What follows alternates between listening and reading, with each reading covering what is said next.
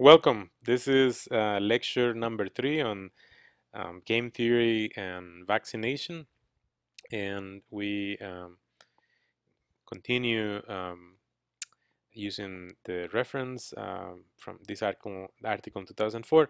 So what we're going to do now is that we have to revisit some definitions. Some of these definitions are things we had learned before, but we want to bring them now into the context that into this context of vaccination. One thing to remember is that you could think of some of these vaccination games as theoretical games. Perhaps the easiest analogy would be to think of a theoretical game with pure strategies. So here's where you want to refresh your memory.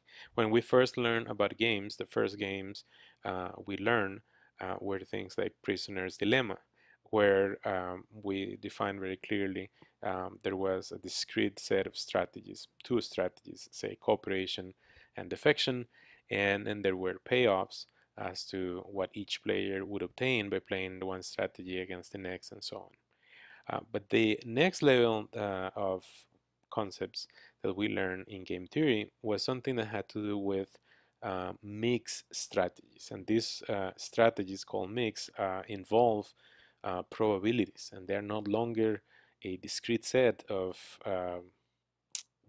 strategies to play, but rather they're a continuum because they have to do they're associated with a probability.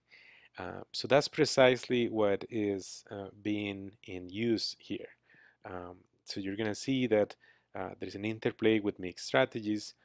In fact, we have derived an expression for a probability pi sub p, and before we start throwing more expressions, what we'll do next is to review some of these definitions. So here are some of the assumptions that we have in this formulation or this methodology. We assume that we have a population of people which all have access to the same information, and they use this information in the same way to evaluate or assess the risks that they have. The strategy, and this should immediately ring bells in your mind, in your brain, about mix, what we had previously learned about mixed strategies. Okay, so the strategy of an individual is the probability Q that this individual will choose to vaccinate. Okay, so strategy is a probability, it's a mixed strategy. The vaccine uptake level in the population is the proportion P of newborns who will be vaccinated. Okay, you may remember a proportion P going into the R compartment in the SIR. And therefore, this is the mean of all strategies adopted by individuals in the population. Okay, so so you may remember that what we had previously discussed with the SIR equations had the following description. The original SIR model had three compartments, S, I, and R. Okay, a key feature of the model is that we had a proportion of individuals. Basically, the newborns were split between individuals that went directly into the R compartment, because it is assumed the R compartment is a compartment of individuals the compartment that houses individuals that have permanent immunity. In other words, they have protection for life against that infection. And so, see, this assumption here of proportion P of newborns, that means that those that come here are P times mu. That's what we had.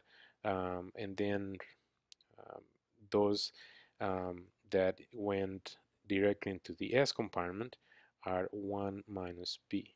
So you would multiply 1 minus P times mu, and so basically the rate mu was split into 1 minus P and P.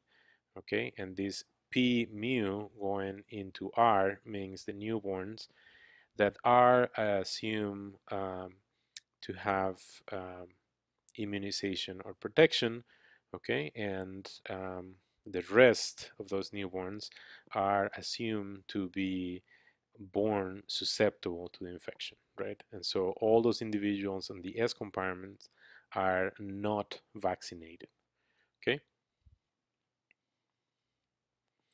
The other assumption is that we ignore any delay between changes in the vaccine uptake and other changes in the vaccine coverage in the population. If no disease-related or vaccine-related mortality takes place, then the proportion of the population that is vaccinated, in this case lowercase p, is going to be equal, it's going to match the vaccine uptake level. This is one of the main assumptions.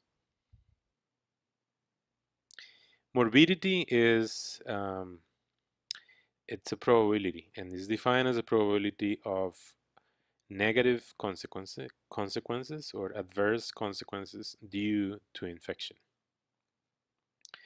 So it is assumed that the payoff to an individual will be greater when the morbidity risk is lower.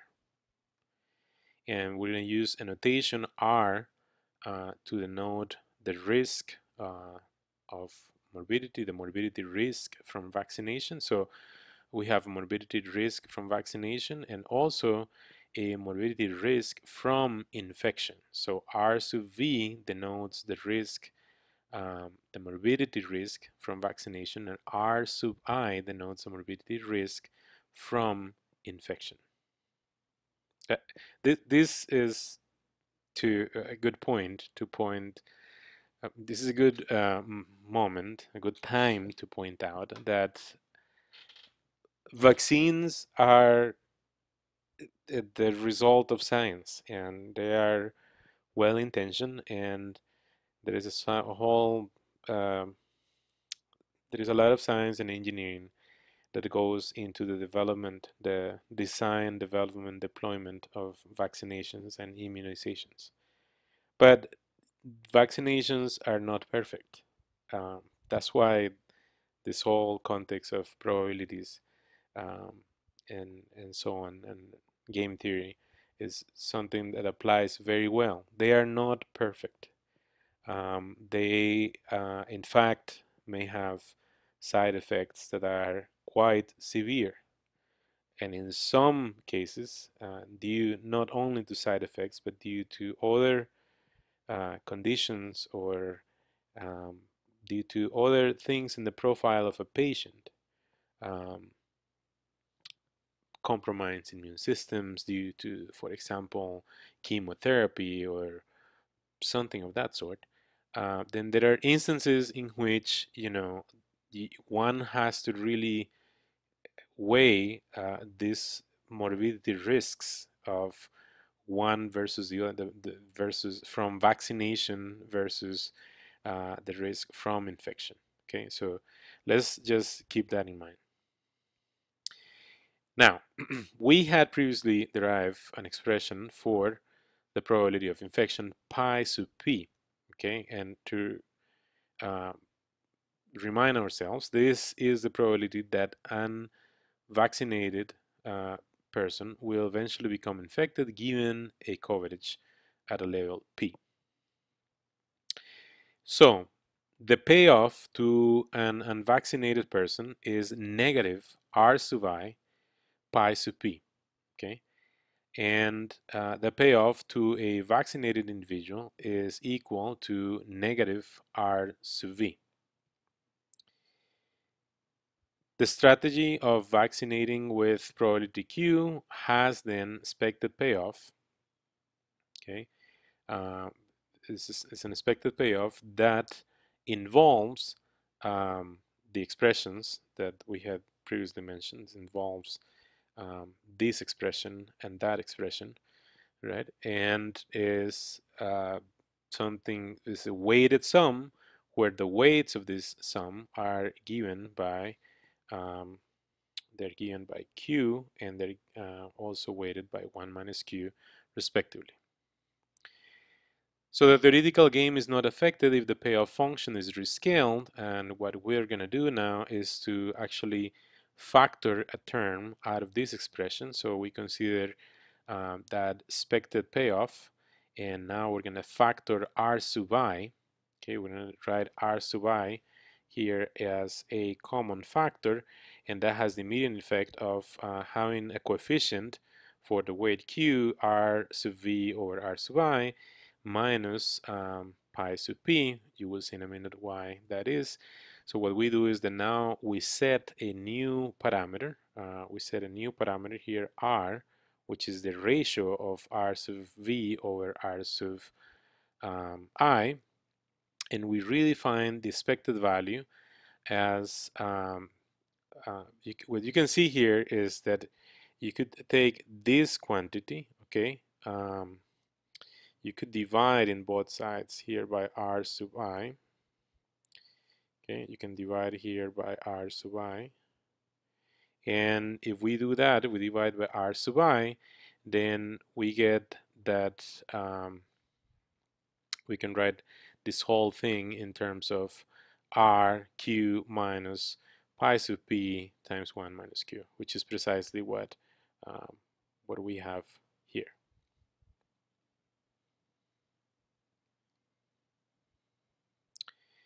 So if two players, this is a good time also to refresh our memory with Nash equilibrium points. So if two players play a strategy that is a Nash equilibrium, then neither of them can deviate from this strategy, and therefore they cannot increase their payoff. This concept of an equilibrium is such that if the players choose strategies that are best responses to each other, then no other player has an incentive to deviate to another strategy. Okay, let me adjust this. So this idea of being at an equilibrium in game theory is that a game is at a state of equilibrium when if the players choose strategies that are best responses to each other. We would then say the game is at an equilibrium because there is no force pushing the game towards a different outcome. Okay, so this concludes our review of some of the assumptions and some of the concepts that we need for the game theory and vaccination discussions. So we will continue this on the lecture number 4.